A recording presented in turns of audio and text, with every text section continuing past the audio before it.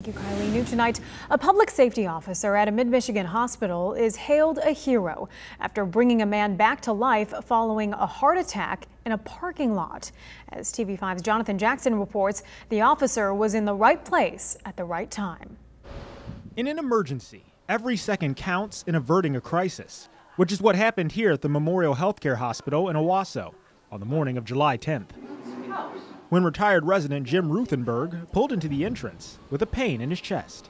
I knew what to do, get to the hospital. I guess in hindsight I should have called an ambulance, but I drove my car. That's about all Ruthenberg remembers from that fateful morning. Because after arriving at the hospital's main entrance, rather than the emergency one, he'd passed out onto his steering wheel. You were perfect. That's when this man, public safety officer Gino Mangino, arrived, noticing Ruthenberg's car in the driveway and his body slumped in the front.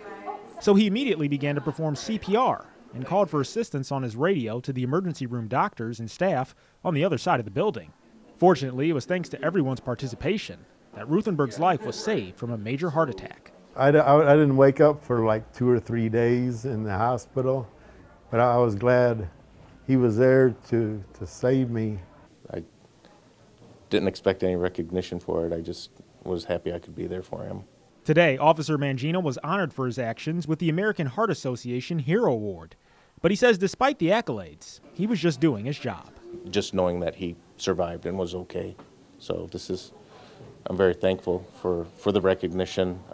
But it's also a little overwhelming. But if you were to ask Ruthenberg, no one deserves this honor more.